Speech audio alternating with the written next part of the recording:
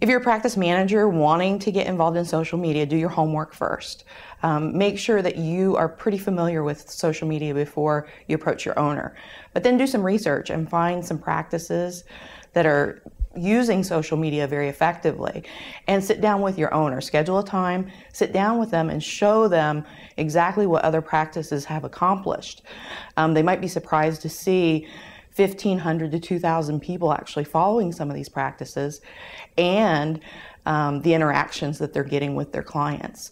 I think if a practice manager does that, they're going to sell their practice owner on it right away.